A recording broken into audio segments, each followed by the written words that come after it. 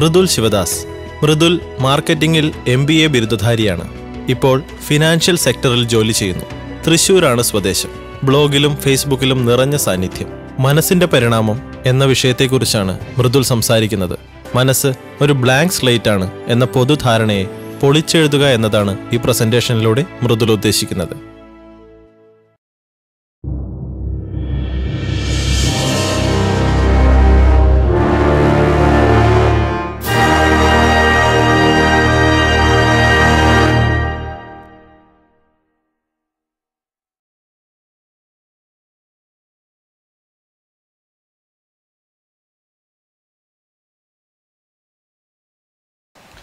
എല്ലാവർക്കും നമസ്കാരം.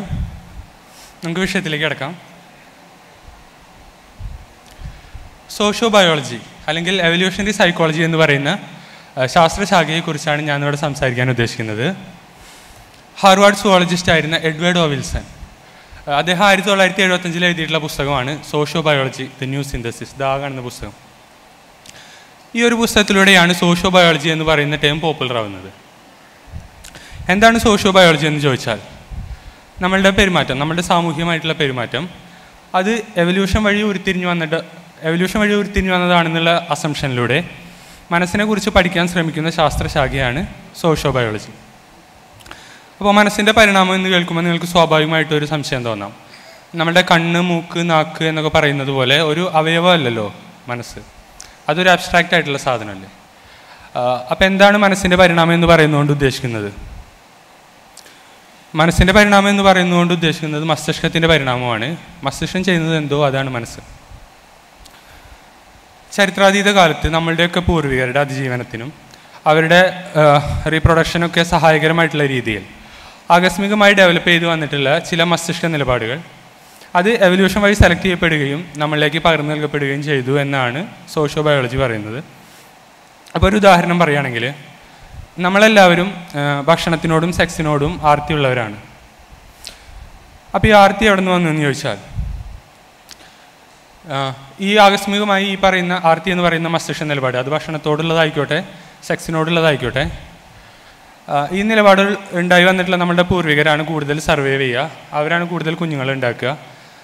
അങ്ങനെ ഈ പറയുന്ന മസ്തിഷ്ക നിലപാടുകൾ നിർമ്മിക്കുന്ന ജീനുകൾ അത് എവല്യൂഷൻ വഴി സെലക്ട് ചെയ്യപ്പെടുകയാണ്, നമ്മൾക്ക് പകർന്നു കിട്ടുകയാണ്. ഇങ്ങനെ തിരഞ്ഞെടുക്കപ്പെട്ടിട്ടുള്ള മസ്തിഷ്ക നിലപാടുകളൊക്കെ കൂടിച്ചേർന്നുള്ള സാധനമാണ് മനസ്സ്. അതുകൊണ്ടാണ് നമ്മളിതിനെ മനസ്സിൻ്റെ പരിണാമം എന്ന് പറയുന്നത്. ഇതിനെല്ലാം കൂടി ഇങ്ങനെ സെലക്ട് ചെയ്യപ്പെട്ടിട്ടുള്ള എല്ലാ മസ്തിഷ്ക നിലപാടുകളെയും കൂടി കളക്റ്റീവായി നമ്മൾ പറയുന്ന പേരാണ് ഹ്യൂമൻ നേച്ചർ അഥവാ മനുഷ്യപ്രകൃതി. അപ്പോൾ ഹ്യൂമൻ നേച്ചർ എന്ന് പറയുന്നൊരു സാധനമുണ്ട്. രണ്ട് ഹ്യൂമൻ നേച്ചർ ഉണ്ട്. അതിലേക്ക് ഞാൻ വിശദമായിട്ട് വരാം. ഒരു കാര്യം ഇവിടെ എന്താ വെച്ചാൽ, നമ്മൾ ഇങ്ങനെ എവല്യൂഷൻ വഴി ഇങ്ങനെ ഒരുപാട് മസ്തിഷ്ക നിലപാടുകൾ സെലക്ട് ചെയ്യപ്പെട്ടിട്ടുണ്ട്. അതൊക്കെ ഇൻബിൽറ്റായിട്ട് ഈ സാധനങ്ങളൊക്കെ നമ്മുടെ മസ്തിഷ്കത്തിനകത്തുണ്ട്. നമ്മുടെ മനസ്സ് എന്ന് പറയുന്നത് ഒരു ബ്ലാങ്ക് സ്ലേറ്റ് അല്ല എന്നുള്ളതാണ് എവല്യൂഷണറി സൈക്കോളജി മുന്നോട്ട് വയ്ക്കുന്ന ഒരു പ്രധാനപ്പെട്ട ഐഡിയ. ഇനി 1992 കാലിഫോർണിയയിലെ സാന്റാ ബാർബറ യൂണിവേഴ്സിറ്റിയിലെ എവല്യൂഷനിസ്റ്റുകളായിട്ടുള്ള ജോൺ ടൂബി, ലെഡ കോസ്മേറ്റ്സ് ദമ്പതികൾ, അവർ കനേഡിയൻ ആന്ത്രോപോളജിസ്റ്റ് ആയിട്ടുള്ള ജെയിംസ് ബാർക്കോയും കൂടി ചേർന്ന് എഴുതിയ പുസ്തകമാണ് the adapted mind, evolutionary psychology and the generation of culture. ഈ ഒരു പുസ്തകത്തിലൂടെയാണ് എവല്യൂഷണറി സൈക്കോളജി എന്ന് പറയുന്ന ടേം പിന്നീട് പോപ്പുലർ ആവുന്നത്. അതുവരെ സോഷ്യോ ബയോളജി എന്ന് അറിയപ്പെട്ടിരുന്ന സംഭവം പിന്നെ എവല്യൂഷണറി സൈക്കോളജി എന്ന പേരിൽ അറിയപ്പെടുകയാണ്. അപ്പം ഞാൻ പറഞ്ഞു, നമ്മളുടെ സോഷ്യൽ ബിഹേവിയർ എവല്യൂഷൻ വഴി രൂപപ്പെട്ടു വന്നിട്ടുള്ളതാണ് എന്നുള്ള അസംഷൻ. അതിൻ്റെ ബേസിൽ മനസ്സിനെ കുറിച്ച് പഠിക്കുന്ന ശാസ്ത്രശാഖയാണ് സോഷ്യോ ബയോളജി എന്ന് ഞാൻ പറഞ്ഞിരുന്നു. അപ്പോൾ എല്ലാ തരത്തിലുള്ള സോഷ്യൽ ബിഹേവിയറിൻ്റെയും ജനറ്റിക് റൂട്ട്സ് അന്വേഷിച്ച് പോവുക എന്നുള്ളതായിരുന്നു സോഷ്യോ ബയോളജിയിൽ ചെയ്തിരുന്നത്. ഇപ്പോൾ നമ്മൾ ഇന്ന് കാണുന്നൊരു പെരുമാറ്റ രീതി അത് ഏത് തരത്തിലായിരിക്കും നമ്മളുടെ പൂർവികരുടെ സർവൈവലിനെ ഹെൽപ്പ് ചെയ്തിട്ടുണ്ടായിരിക്കുക, എന്ത് ഫംഗ്ഷനാണ് നിർവഹിച്ചിട്ടുണ്ടായിരുന്നിരിക്കുക എന്നതിൻ്റെ അടിസ്ഥാനത്തിലുള്ള വിശദീകരണങ്ങളാണ് സോഷ്യോ ബയോളജി മുന്നോട്ട് വെച്ചിരുന്നത്. എവല്യൂഷണറി സൈക്കോളജിയിലേക്ക് വരുമ്പോൾ എവല്യൂഷണറി സൈക്കോളജിസ്റ്റുകൾ ഡൊമൈൻ സ്പെസിഫിക് മെൻ്റൽ മൊഡ്യൂൾസിനെ കുറിച്ചൊക്കെയാണ് സംസാരിക്കുക. അപ്പോൾ നമ്മുടെ മനസ്സ് എന്ന് പറയുന്നത് ഇങ്ങനെ ഓരോ സ്പെസിഫിക് ഫംഗ്ഷൻ നിർവഹിക്കുന്നതിനായി ഇവോൾവ് ചെയ്ത് വന്നിട്ടുള്ള ഒരുപാട് മെൻ്റൽ മൊഡ്യൂൾസിൻ്റെ കൂട്ടമാണ് എന്ന് പറയുന്ന കൺസെപ്റ്റ്. അതാണ് മോഡ്യുലാരിറ്റി. ഈ പറയുന്ന കൺസെപ്റ്റിനെ സോഷ്യോ ബയോളജിയുമായി കൂടി ചേർക്കുമ്പോഴാണ് എവല്യൂഷണറി സൈക്കോളജി ഉണ്ടാകുന്നത്. ഇനി പരിണാമം എന്ന് പറയുമ്പോൾ എല്ലാവർക്കും നാച്ചുറൽ സെലക്ഷനാണ്. അതിനെക്കുറിച്ചാണ് എല്ലാവരും സംസാരിക്കുന്നത്, എഴുതുന്നത്, ഫേസ്ബുക്കിലൊക്കെ ചർച്ച ചെയ്ത് മറിക്കുന്നത്. പക്ഷേ എവല്യൂഷൻ വർക്ക് ചെയ്യുന്ന ഒരേ ഒരു മെക്കാനിസം ഒന്നുമല്ല നാച്ചുറൽ സെലക്ഷൻ. ഇപ്പോൾ natural selection survival of the fittest ആണെങ്കിൽ സർവൈവൽ ഓഫ് ദി സെക്സിയസ്റ്റ് ആയിട്ടുള്ള ഒരു മെക്കാനിസം ഉണ്ട്, അതാണ് സെക്ഷൽ സെലക്ഷൻ. ഇപ്പോൾ സെക്ഷൽ സെലക്ഷൻ്റെ 1-2 എക്സാമ്പിൾസാണ് ഞാൻ ഈ പിക്ചർ ആണ് ഞാൻ അതിനകത്ത് കൊടുത്തേക്കുന്നത്. Birds of paradise. ഇപ്പോൾ ന്യൂഗിനി, ഓസ്ട്രേലിയ, ഇന്തോനേഷ്യ പോലുള്ള സ്ഥലങ്ങളിൽ കണ്ടുവരുന്ന ഒരു കൂട്ടം പക്ഷി വിഭാഗങ്ങളെ നമ്മൾ കളക്റ്റീവായി വിളിക്കുന്ന പേരാണ് ബേഡ്സ് ഓഫ് പാരഡൈസ്. അപ്പോൾ ഈ കിളികൾക്ക് പൊതുവായിട്ടുള്ള ഒരു പ്രത്യേകത എന്താ വെച്ചാൽ ഈ കിളികൾ ജീവിക്കുന്ന ഒരു ആവാസ വ്യവസ്ഥയിൽ അവിടെ പ്രഡേറ്റേഴ്സ് ഇല്ല, ഏതാണ്ടില്ല.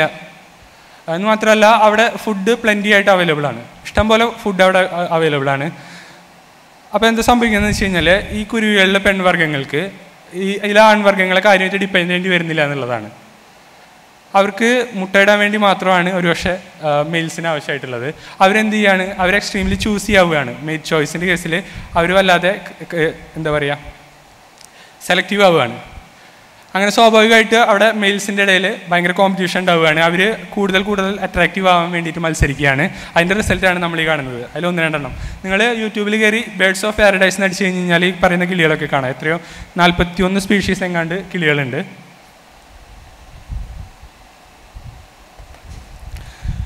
ഒറിജിനൽ സ്പീഷീസ് എഴുതിക്കൊണ്ടിരിക്കുന്ന ഒരു കാലഘട്ടത്തിൽ തന്നെ നാച്ചുറൽ സെലക്ഷൻ അതുകൊണ്ട് വിശദീകരിക്കാൻ പറ്റാത്ത സ്വഭാവ സവിശേഷതകളും അതുപോലെ ഫിസിക്കലായിട്ടുള്ള ഫീച്ചേഴ്സും ഡാർവിൻ ശ്രദ്ധിച്ചിരുന്നു. ഇപ്പോൾ ഒരു ഉദാഹരണം പറയുകയാണെങ്കിൽ വെർട്ടിബ്രേറ്റ്സിൽ ഒട്ടുമിക്ക ജീവികളിലും ആൺവർഗ്ഗങ്ങൾ പെൺവർഗ്ഗങ്ങളെക്കാളും ശരീരവലുപ്പം കൂടുതലുള്ളവയാണ്. അതുപോലെ തന്നെ അവർക്ക് അഗ്രഷൻ കൂടുതലാണ്. അപ്പോൾ ഇതെങ്ങനെ നാച്ചുറൽ സെലക്ഷൻ വഴി വിശദീകരിക്കും എന്നുള്ളൊരു ചോദ്യം ഉണ്ടായിരുന്നു. കാരണം ഒരേ എക്കോളജിക്കൽ നീഷ്, ഒരേ പാരിസ്ഥിതിക സമ്മർദ്ദങ്ങൾ നേരിടുന്ന ഈ ജീവികളെ എങ്ങനെ രണ്ടായിത്തീരുന്നു? അങ്ങനെ 1871 the decent of men and selection in relation to sex എന്ന് പറയുന്ന പുസ്തകത്തിലൂടെ ഈ സെക്ഷൽ സെലക്ഷൻ എന്ന് പറയുന്ന ഐഡിയ ഡാർവിൻ പ്രൊപ്പോസ് ചെയ്യുകയാണ്. ഇപ്പോൾ സെക്ഷൽ സെലക്ഷനെ കുറിച്ച് നിങ്ങൾക്ക് കൂടുതൽ അറിയണം താല്പര്യമുണ്ടെന്നുണ്ടെങ്കിൽ ഞാൻ റെക്കമെൻഡ് ചെയ്യുന്ന പുസ്തകമാണിത്, ജെഫ്രെ മില്ലറുടെ ദ മേറ്റിംഗ് മൈൻഡ്. ഞാൻ വായിച്ചിട്ടുള്ളതിൽ എനിക്ക് ഏറ്റവും ഇഷ്ടമായിട്ടുള്ള പുസ്തകങ്ങളൊന്നാണ്. എനിക്കിഷ്ടം തോന്നാൻ ഒരു കാരണം എന്താ വെച്ചാൽ മാർക്കറ്റിങ്ങിൻ്റെ ടെർമിനോളജീസൊക്കെ യൂസ് ചെയ്തിട്ടാണ് ഇദ്ദേഹം സെക്ഷൽ സെലക്ഷൻ വിശദീകരിക്കുന്നുള്ളത്. ഞാൻ MBA മാർക്കറ്റിംഗുകാരനാണ്. ഇനി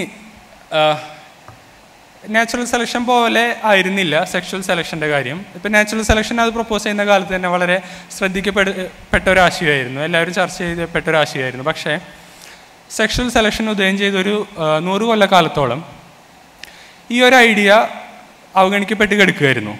അപ്പോൾ അതിൻ്റെ ഒരു കാരണം എന്താണെന്ന് വെച്ച് കഴിഞ്ഞാൽ ഇപ്പോൾ അതിനകത്തൊരു ബേസിക് അസംഷൻ ഉണ്ടായിരുന്നു. അതായത് സ്ത്രീവർഗങ്ങളാണ് ഈ തെരഞ്ഞെടുപ്പ് നടത്തിയിരുന്നത് എന്നുള്ളത്, സ്ത്രീകളാണ് പുരുഷന്മാരെ തിരഞ്ഞെടുത്തിരുന്നത് എന്നുള്ളൊരു ഐഡിയ. അപ്പോൾ എന്തുകൊണ്ട് പുരുഷന്മാർ സ്ത്രീകളെ ചൂസ് ചെയ്യുന്നില്ല കൂടുതൽ ജീവികളിലും? എന്തുകൊണ്ട് സ്ത്രീകൾ ചൂസ് ചെയ്യുന്നു എന്നുള്ളൊരു ചോദ്യം, അതിന് അന്ന് ലോജിക്കലായിട്ടുള്ളൊരു എക്സ്പ്ലനേഷൻ, കൊഹറൻ്റ് ആയിട്ടുള്ളൊരു എക്സ്പ്ലനേഷൻ അന്ന് ആർക്കും കൊടുക്കാൻ സാധിച്ചിരുന്നില്ല. അതുകൊണ്ട് ഈ ഒരു ഐഡിയ നെഗ്ലക്റ്റ് ചെയ്ത് കിടക്കുകയായിരുന്നു. അങ്ങനെ 1972 Robert ട്യൂവേഴ്സ് parental investment theory propose ചെയ്ത് ആ ഒരു പാരൻ്റൽ ഇൻവെസ്റ്റ്മെൻറ്റിനെ കുറിച്ചൊരു പേപ്പർ എഴുതുന്നതിലൂടെയാണ് എന്തുകൊണ്ടാണ് ഈ ചോയ്സ് സ്ത്രീകൾക്ക് വരുന്നത് എന്നുള്ളതിന് നമുക്കൊരു ഉത്തരം കിട്ടുന്നത്. അങ്ങനെയാണ് വീണ്ടും സെക്ഷൽ സെലക്ഷൻ എന്ന് പറയുന്ന തിയറിയിലേക്ക് ആളുകളുടെ ശ്രദ്ധ, എവല്യൂഷനിസ്റ്റുകളുടെ ശ്രദ്ധ വീണ്ടും തിരിയുന്നത്. പാരൻ്റൽ ഇൻവെസ്റ്റ്മെൻറ്റ് തിയറിയിൽ പറയുന്നത് ഇത്രയാണ്: ഒരു പാരൻ്റ് എന്നുള്ള രീതിയിൽ, ഒരു പാരൻ്റ് എന്ന നിലയിൽ ഓരോ ഇപ്പോൾ പുരുഷന്മാരും സ്ത്രീകളും തങ്ങളുടെ ഓഫ് സ്പ്രിങ്ങിൽ എന്തുമാത്രം ഇൻവെസ്റ്റ്മെൻറ്റ് നടത്തുന്നു. ഇപ്പോൾ ഇൻവെസ്റ്റ്മെൻറ്റ് എന്ന് പറയുമ്പോൾ ടൈമായിട്ടാവാം, കെയർ ആയിട്ടാവാം, വേറെ എന്തെങ്കിലും റിസോഴ്സസ് ആയിരിക്കാം. എന്തുമാത്രം ഇൻവെസ്റ്റ്മെൻറ്റ് ഇങ്ങനെ ഓരോ പാരൻറ്റും തങ്ങളുടെ ഓഫ് സ്പ്രിങ്ങിൽ നടത്തുന്നു, അതിൻ്റെ ബേസിലാണ് ഈ ഒരു ബാർഗൈനിങ് പവർ കിട്ടുന്നതെന്നുള്ളൊരു ഐഡിയയാണ് പാരൻ്റൽ ഇൻവെസ്റ്റ്മെൻറ്റ് തിയറിനകത്ത് കിട്ടുന്നത്. ഇപ്പം നിങ്ങൾ തന്നെ നോക്കി കഴിഞ്ഞാൽ കാണാം, ഒട്ടുമിക്ക ജീവിവർഗ്ഗങ്ങളിലും കുഞ്ഞുങ്ങളിൽ കൂടുതൽ ഇൻവെസ്റ്റ്മെൻറ്റ് നടത്തുന്ന സ്ത്രീവർഗ്ഗങ്ങളാണ്. ഇപ്പോൾ ഒരു സ്പേം ഉണ്ടാക്കാനുള്ളതും അല്ലെങ്കിൽ എഗ്ഗ് ഉണ്ടാക്കാനുള്ള കോസ്റ്റ് തമ്മിൽ തന്നെ കമ്പയർ ചെയ്ത് നോക്കുമ്പോൾ നിങ്ങൾക്ക് ആ ഒരു വ്യത്യാസം കാണാം. പിന്നെ മുലയൂട്ടലായിട്ട്, ഗർഭധാരണമായിട്ട്, പിന്നെ അത് കഴിഞ്ഞ് വളർത്തി വലുതാക്കൽ ഒക്കെ കൂടുതലും സ്ത്രീകളുടെ ഉത്തരവാദിത്തങ്ങളാണ് മിക്കവാറും ജീവികളിലൊക്കെ. അവരാണ് കൂടുതൽ സ്പെൻഡ്. അങ്ങനെയാണ് ഈ ഒരു ബാർഗൈനിങ് പവർ കിട്ടുന്നതെന്നുള്ളൊരു ഐഡിയ ആണ് ഈ പാരൻ്റൽ ഇൻവെസ്റ്റ്മെൻറ്റ് തിയറിയിൽ വന്നത്. അങ്ങനെ ഈ ഒരു തിയറിയോട് ഈ ഒരു പേപ്പർ വരുന്നത് കൂടി സെക്ഷൽ സെലക്ഷനിൽ വീണ്ടും ഇൻട്രസ്റ്റ് വരികയാണ് ആളുകൾക്കിടയിൽ. ഇനി ഞാൻ നേരത്തെ പറഞ്ഞു ഹ്യൂമൻ നേച്ചർ ഒന്നല്ല രണ്ടെണ്ണം ഉണ്ടെന്നുള്ള കാര്യം. അത് സെക്ഷൽ സെലക്ഷൻ തിയറി നിങ്ങൾ പഠിക്കുകയാണെന്ന് വെച്ച് കഴിഞ്ഞാൽ നിങ്ങൾക്കത് മനസ്സിലാവും. എന്നുവെച്ചാൽ സ്ത്രീകൾ മനുഷ്യരിലായ തന്നെയും സ്ത്രീകൾ നേരിട്ടിരുന്ന എവല്യൂഷണറി പ്രഷേഴ്സും പുരുഷന്മാർ നേരിട്ടിരുന്ന എവല്യൂഷണറി പ്രഷേഴ്സും ഡിഫറെൻ്റ് ആയിരുന്നു എന്നുള്ളതാണ്. അങ്ങനെ സെക്ഷൽ സെലക്ഷൻ്റെ ബേസിൽ ഇവർ നമ്മൾ പ്രഡിക്റ്റ് ചെയ്യുന്ന കാര്യങ്ങളാണ് നമ്മൾ ടെസ്റ്റ് ചെയ്ത് നോക്കുമ്പോൾ കാണുന്നത്. ഇനി വിമർശനങ്ങൾ. ഇപ്പോൾ സോഷ്യോ ബയോളജി അല്ലെങ്കിൽ എവല്യൂഷണറി സൈക്കോളജി ഉദയം ചെയ്തിരുന്ന കാലത്ത് തന്നെ അതിനെതിരെയുള്ള വിമർശനങ്ങൾ വ്യാപകമായിരുന്നു. ഇപ്പോൾ ഹാർവാർഡ് യൂണിവേഴ്സിറ്റിയിൽ എഡ്വേർഡോ വിൽസൻ്റെ കൊളീഗ്സ് ആയിരുന്ന സ്റ്റീഫൻ ജയ്ഗോൾ, റിച്ചാർഡ് ലിവോണ്ടിൻ, ഇവരാണ് ആദ്യമായിട്ട് എവല്യൂഷണറി സൈക്കോളജിക്കെതിരെ പരസ്യമായിട്ട് രംഗത്ത് വരുന്നത്. ഇവർ രണ്ടുപേരും കൂടി ഒരുമിച്ച് പബ്ലിഷ് ചെയ്ത the സ്പാൻഡ്രൽസ് of San Marco and the പാൻഗ്ലോസിയൻ paradigm എന്ന് പറയുന്ന പേപ്പറിൽ രണ്ട് കാര്യങ്ങളാണ് ഇവർ എവല്യൂഷണറി സൈക്കോളജിക്കെതിരെ ഉയർത്തിക്കാട്ടിയിരുന്നത്. അത് ആ പേരിൽ തന്നെയുണ്ട് എന്തൊക്കെയാണെന്നുള്ളത്. ഇപ്പോൾ സ്പാൻഡ്രൽസ് ഓഫ് സാൻ മാർക്കോ എന്ന് പറയുന്നത് സെൻറ്റ് മാർക്സ് ബസിലിക്കയാണ് വെനീസിലെ ആ ഒരു പള്ളി. അവിടുത്തെ സ്പാൻഡ്രൽസ് എന്ന് പറഞ്ഞു കഴിഞ്ഞാൽ പണ്ടത്തെ പള്ളികളൊക്കെ നിങ്ങൾ നോക്കിക്കഴിഞ്ഞാൽ കാണാം. അവിടെ വൃത്താകൃതിയിലുള്ള ഒരു കമാനം, അതുപോലെ ആർച്ച് ഷേപ്പിലുള്ള ഡോറുകൾ. അപ്പോൾ ഇങ്ങനെ നമ്മളൊരു സ്ട്രക്ചർ ഉണ്ടാക്കുമ്പോൾ അതിൽ സ്വാഭാവികമായി വന്നു ചേരുന്ന ഒരു സ്പേസുകളാണ് ഇതാ നിങ്ങൾ ഈ ചിത്രത്തിൽ കാണുന്നത് പോലെ ഈ ഒരു ത്രികോണാകൃതിയുള്ള ഷേപ്പുകളാണ്. അതിനെയാണ് നമ്മൾ സ്പാൻഡ്രൽസ് എന്ന് വിളിക്കുക. അപ്പോൾ ഇങ്ങനെ പള്ളികൾ ഉണ്ടാക്കി വന്നപ്പോൾ ഇങ്ങനെ സ്പാൻഡ്രൽസ് അവിടെ രൂപപ്പെട്ട് വരുന്നു, സ്വാഭാവികമായിട്ട് രൂപപ്പെട്ട് വരുന്നു. ഇത് കാണുന്ന അന്നത്തെ ശില്പികൾ വിചാരിക്കുകയാണ് എന്തായാലും അവിടെ സ്ഥലം ഒഴിഞ്ഞെടുക്കുകയാണല്ലോ, തങ്ങളുടെ കലാവാസന പ്രദർശിപ്പിച്ച് കളയാമെന്ന് അവർ വിചാരിക്കുന്നു. ഈ പറയുന്ന ഒഴിഞ്ഞ സ്ഥലത്തൊക്കെ അവർ ചിത്രങ്ങളും ശില്പങ്ങളൊക്കെ വരച്ചേക്കുന്നു. നമ്മളിന്ന് ഈ പറയുന്ന പള്ളികളൊക്കെ വിസിറ്റ് ചെയ്തിട്ട് ഈ പറയുന്ന ശില്പങ്ങളും ചിത്രങ്ങളൊക്കെ നോക്കിയിട്ട് ഈ പറയുന്ന ശില്പങ്ങളും ചിത്രങ്ങളും ഒക്കെ വരയ്ക്കാൻ വേണ്ടി അല്ലെങ്കിൽ നിർമ്മിക്കാൻ വേണ്ടിയാണ് ഈ സ്പാൻഡ്രൽസ് രൂപകൽപ്പന ചെയ്തത് എന്ന് നമ്മൾ പറഞ്ഞാൽ എങ്ങനെയിരിക്കും? ഇപ്പോൾ എവല്യൂഷണറി സൈക്കോളജിസ്റ്റുകളുടെ വിശദീകരണങ്ങളൊക്കെ ഈ രീതിയിലുള്ളതാണ് എന്നുള്ളതായിരുന്നു ഇവർ ഉന്നയിക്കുന്ന വിമർശനം. നമ്മളിതെങ്ങനെയാണ് തെറ്റാണെന്ന് തെളിയിക്കുക? ഇപ്പോൾ സയൻസിനെ സംബന്ധിച്ചിടത്തോളം ഒരു കാര്യം തെറ്റാണെന്ന് തെളിയിക്കാൻ കഴിയാതിരിക്കുക എന്ന് പറയുന്നത് ഒരു മോശപ്പെട്ട കാര്യമാണ്. ഇനി അതുപോലെ പാൻഗ്ലോസിയൻ പാരഡൈം. ഇപ്പോൾ വോൾട്ടയറുടെ പ്രസിദ്ധമായ കാൻഡിഡ എന്ന് പറയുന്ന നോവലയിലെ ഒരു ക്യാരക്ടറിൻ്റെ പേരാണ് ഡോക്ടർ പാൻഗ്ലോസ്. അപ്പോൾ അദ്ദേഹം പറയുന്നൊരു കാര്യമുണ്ട്, വളരെ ഒപ്റ്റിമിസ്റ്റ് ആയിട്ടുള്ള ഒരു മനുഷ്യനാണ് അദ്ദേഹം. അപ്പോൾ അദ്ദേഹം പറയുന്നുണ്ട് നമ്മുടെ മൂക്കുകളൊക്കെ രൂപപ്പെട്ട് വന്നിട്ടുള്ളത് കണ്ണട വയ്ക്കാൻ പാകത്തിനാണെന്നുള്ള രീതിയിലാണ്. ഇത് എവല്യൂഷനിസ്റ്റുകളുടെ അഡാപ്റ്റീവ് എക്സ്പ്ലനേഷൻസിനെ പരിഹസിച്ചുകൊണ്ട് ഇവർ പറയുന്നതാണ്. ഇപ്പോൾ എവല്യൂഷണറി അഡാപ്റ്റേഷൻസ്, ഈ അഡാപ്റ്റേഷൻസ് എക്സ്പ്ലനേഷൻസ് ഒക്കെ ഓരോ ഒപ്റ്റിമാലിറ്റി സ്റ്റോറീസാണ്. നമ്മൾ ഒരു ഫംഗ്ഷൻ, ഇന്ന് കാണുന്ന ഒരു ഫംഗ്ഷൻ നമ്മളുടെ പൂർവികരുടെ അതിജീവനത്തിനെ ഇന്ന രീതിയിൽ ഹെൽപ്പ് ചെയ്തിട്ടുണ്ട്, അതിനെ മാക്സിമൈസ് ചെയ്യാൻ ഹെൽപ്പ് ചെയ്തിട്ടുണ്ട് എന്നുള്ള രീതിയിലുള്ള സ്റ്റോറികളാണ് നമ്മൾ പറയുന്നത്. മിക്കവാറും ഇതിനൊന്നും തെളിവുകളുടെ പിൻബലം ഉണ്ടാവാറില്ല. അപ്പോൾ അതിനെ കളിയാക്കിയിട്ടാണ് ഈ രീതിയിൽ ഇവർ പറയുന്നത്. ഇനി ശരിക്കും ഈ പറയുന്ന വിശദീകരണങ്ങളൊക്കെ എവല്യൂഷണറി സൈക്കോളജിസ്റ്റുകൾ മുന്നോട്ട് വയ്ക്കുന്ന വിശദീകരണങ്ങളൊക്കെ ഈ അടിസ്ഥാനമില്ലാത്ത വിശദീകരണങ്ങളാണോ എന്നുള്ളൊരു കാര്യം നമുക്ക് പരിശോധിക്കാം. എങ്ങനെയാണ് എവല്യൂഷണറി സൈക്കോളജിസ്റ്റുകൾ തെളിവുകൾ കളക്ട് ചെയ്യുന്നത് അല്ലെങ്കിൽ ഡാറ്റ കളക്ട് ചെയ്യുന്നത്? അതിലൊന്നാമത്തെ വഴി സാധാരണ സൈക്കോളജിസ്റ്റുകളൊക്കെ ചെയ്യുന്നത് പോലെ ക്വസ്റ്റനെയർ, ഇൻ്റർവ്യൂ, എക്സ്പെരിമെൻറ്റ്സ് അങ്ങനെയുള്ള കാര്യങ്ങളൊക്കെ ഉപയോഗിച്ചിട്ടുണ്ട്. ഇനി ബിഹേവിയറൽ ജനറ്റിക്സ് ഉപയോഗപ്പെടുത്തുന്ന റിസർച്ച് മെത്തേഡ്സ് യൂസ് ചെയ്തുകൊണ്ട് എന്ന് പറഞ്ഞാൽ എന്താ ഉദ്ദേശിക്കുന്നത് വെച്ചാൽ, ബിഹേവിയറൽ ജനറ്റിക്സിൽ വരുന്നത് ടിൻ സ്റ്റഡീസും അഡോപ്ഷൻ സ്റ്റഡീസൊക്കെയാണ്. ഇപ്പോൾ ഇരട്ടകളെക്കുറിച്ചും അതുപോലെ ദത്തെടുത്തിട്ടുള്ള കുട്ടികളെക്കുറിച്ചൊക്കെ നമ്മൾ പഠനങ്ങൾ നടത്തുകയാണ്. അപ്പോൾ എന്തെങ്കിലും ഒരു സ്വഭാവവിശേഷം അല്ലെങ്കിൽ ഒരു പ്രത്യേക ട്രൈറ്റ് അത് എത്രമാത്രം ജനറ്റിക്കാണ്, എത്രമാത്രം എൻവയോൺമെൻ്റലാണ് എന്ന് നമുക്ക് വേർതിരിച്ചറിയാൻ ഈ പറയുന്ന ബിഹേവിയറൽ ജനറ്റിക്സ് ടെക്നിക്സ് യൂസ് ചെയ്യാൻ പറ്റും. അങ്ങനെ ബിഹേവിയറൽ ജനറ്റിക് ടെക്നിക്സ് യൂസ് ചെയ്താൽ ഒരു പ്രത്യേക സ്വഭാവവിശേഷം ജനറ്റിക് ആണോ എന്നറിയാൻ പറ്റും നമുക്ക്. ഇനി അടുത്തതാണ് കമ്പാരിറ്റീവ് സ്റ്റഡീസ്. ഇപ്പോൾ നമ്മളുടെ കസിൻസ് ഉണ്ടല്ലോ എവല്യൂഷൻ്റെ പാതയിൽ, മറ്റേ എയ്പ്സ്, ചിമ്പാൻസി, ഗോറില്ല അതുപോലെയുള്ള അങ്ങനെ നമ്മുടെ കസിൻസിനെ ആയിട്ട് നമ്മളെ കമ്പയർ ചെയ്യാണ്. അങ്ങനെ എന്തിനാണ് ഇങ്ങനെ ചെയ്യുന്നതെന്ന് വെച്ച് കഴിഞ്ഞാൽ നമ്മുടെ എവല്യൂഷണറി പാത അത് കുറേയൊക്കെ അവരും പങ്കിട്ടിട്ടുണ്ട്. അപ്പം നമ്മളിലും അവരിലും ഒരേപോലുള്ള സ്വഭാവവിശേഷം കാണുകയാണെന്നുണ്ടെങ്കിൽ അത് അഡാപ്റ്റീവ് ആയിരിക്കും എന്നാണ് നമ്മൾ ചിന്തിക്കുക. കാരണം ലക്ഷക്കണക്കിന് വർഷങ്ങളായി വഴി പിരിഞ്ഞു വന്നിട്ടുണ്ടെങ്കിലും ഈ സ്വഭാവവിശേഷങ്ങൾ ഒരുപോലെ നമ്മളെ എടുത്ത് കാണുന്നുണ്ടെങ്കിലും ഈ ഒരു ലക്ഷക്കണക്കിന് വർഷങ്ങൾ കൊണ്ട് ഈ പറയുന്ന സ്വഭാവവിശേഷം എവല്യൂഷൻ സെലക്ട് ഔട്ട് ചെയ്തിട്ടില്ല എന്നുണ്ടെങ്കിൽ അത് അഡാപ്റ്റീവ് ആയിരിക്കും എന്നുള്ള ഒരു യുക്തിയാണ് ഇവിടെ നമ്മൾ യൂസ് ചെയ്യുന്നത്. അടുത്തത് യൂണിവേഴ്സാലിറ്റി പരിശോധിക്കുക, അതായത് സാർവജനീനത പരിശോധിക്കുക. എന്തെങ്കിലും ഒരു പർട്ടിക്കുലർ സ്വഭാവവിശേഷം അത് ലോകമെമ്പാടുള്ള എല്ലാ മനുഷ്യ വിഭാഗങ്ങളിലും കാണുന്നുണ്ടോ എന്ന് പരിശോധിക്കുക. അങ്ങനെ കാണുന്നുണ്ടെങ്കിൽ അത് ജനറ്റിക് ആയിരിക്കാം എന്നുള്ളതാണല്ലോ അസംഷൻ. അപ്പോൾ അതിന് നമ്മൾ എന്താ യൂസ് ചെയ്യാന്ന് വെച്ച് കഴിഞ്ഞാൽ ക്രോസ് കൾച്ചറൽ സ്റ്റഡീസ് യൂസ് ചെയ്യും.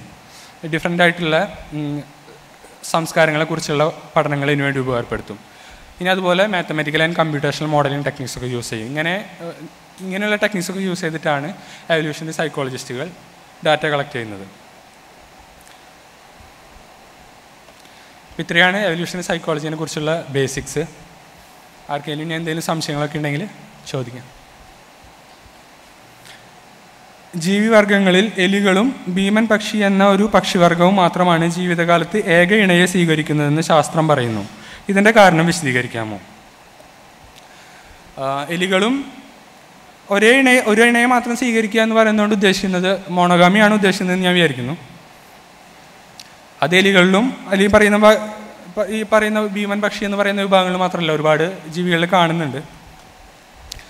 അപ്പോൾ ഇതിൻ്റെ കാരണം എന്താണെന്ന് ചോദിച്ചു കഴിഞ്ഞാൽ അത് ഓരോ സെക്സിൻ്റെയും അത് ഗെയിം തിയറിയൊക്കെ വെച്ച് നമ്മൾ വിശദീകരിക്കേണ്ട കാര്യമാണ്. കുറച്ച് കോംപ്ലിക്കേറ്റഡ് ആണത്.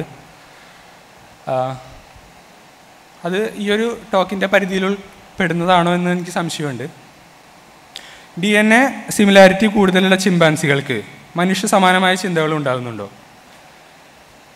ഉണ്ട്. ഇപ്പോൾ ചിമ്പാൻസികൾക്കും അതുപോലെ ബാക്കിയുള്ള ജീവികളിലും നമ്മൾ എംപതി അങ്ങനെയുള്ള ഗുണവിശേഷങ്ങളൊക്കെ കാണാൻ സാധിക്കുന്നുണ്ട്. പ്രകോപിപ്പിച്ച് കഴിഞ്ഞ് കഴിഞ്ഞാൽ ദേഷ്യം അങ്ങനെയുള്ള വികാരങ്ങളൊക്കെ ഈ ജീവികളിലൊക്കെ ഉണ്ടാകുന്നുണ്ട്. അങ്ങനെ നമുക്ക് കാണാൻ സാധിക്കുന്നുണ്ട്. ഓഫ് സ്പ്രിങ്ങിന് വേണ്ടി ഫീമെയിൽസ് കൂടുതൽ ഇൻവെസ്റ്റ്മെൻറ്റ് ചെയ്യുന്നു എന്ന് പറഞ്ഞല്ലോ. അങ്ങനെയാണെങ്കിൽ സീ ഹോഴ്സ് കാണിക്കുന്ന മെയിൽ പാരൻ്റൽ കെയറിനെ എങ്ങനെ വിശദീകരിക്കും? ഈ പാരൻ്റൽ ഇൻവെസ്റ്റ്മെൻറ്റ് തിയറി പറയുന്നത് സ്ത്രീകളാണ് എല്ലാ ജീവികളിലും കൂടുതൽ ഇൻവെസ്റ്റ് ചെയ്യുന്നു എന്നുള്ളതല്ല.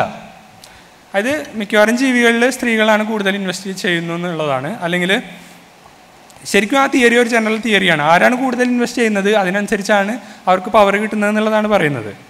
അപ്പോൾ കടൽക്കുതിരയുടെ കേസ് എടുത്ത് കാണുന്നത് വെച്ച് കഴിഞ്ഞാൽ കടൽക്കുതിരയാണ് കൂടുതൽ ഇൻവെസ്റ്റ് ചെയ്യുന്നത് അവർ ഓഫ് സ്പ്രിങ്ങിന് വേണ്ടിയിട്ട്. അപ്പോൾ അതുപോലെ ചില പക്ഷി വിഭാഗങ്ങളൊക്കെ കാണാം. സെലക്ഷൻ നേരെ തിരിച്ചാണ്. ഇപ്പോൾ നമ്മൾ പാരഡൈസ് ബേർഡ്സിൻ്റെ എക്സാമ്പിൾ കണ്ടു. അതിൽ മെയിൽസാണ് കൂടുതൽ അട്രാക്റ്റീവ് ആവാൻ ശ്രമിക്കുന്നത് എന്നുണ്ടെങ്കിൽ തന്നെ ചില പക്ഷി വിഭാഗങ്ങളിൽ നേരെ തിരിച്ചാണ്. അതിൽ ഫീമെയിൽസാണ് കൂടുതൽ കളർഫുൾ ആവുന്നത്. മെയിൽസൊക്കെ ഏതാണ്ട് ഒരുമാതിരി ഡള്ളാണ്. അപ്പോൾ അതിൻ്റെ കാരണം നോക്കുമ്പോൾ നമ്മൾ അന്വേഷിച്ച് പോകുമ്പോൾ കാണുന്നത് അവർ ഈ ഓഫ് സ്പ്രിങ്ങിന് വേണ്ടി കൂടുതൽ കെയർ ചെയ്യുന്നുണ്ട് എന്നുള്ളതാണ്, കൂടുതൽ ഇൻവെസ്റ്റ്മെൻറ്റ് നടത്തുന്നുണ്ടെന്നുള്ളതാണ്. ഇനി ഏതെങ്കിലും ചോദ്യം?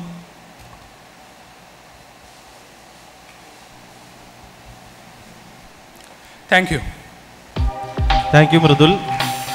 എസെൻഷ്യ 2017 സ്നേഹോപഹാരം മൃദുലിന് സമ്മാനിക്കുന്നതിനായി കണ്ണൂർ എസെൻസിൻ്റെ സെക്രട്ടറിയായ അമൃതയെ ക്ഷണിച്ചുകൊള്ളു.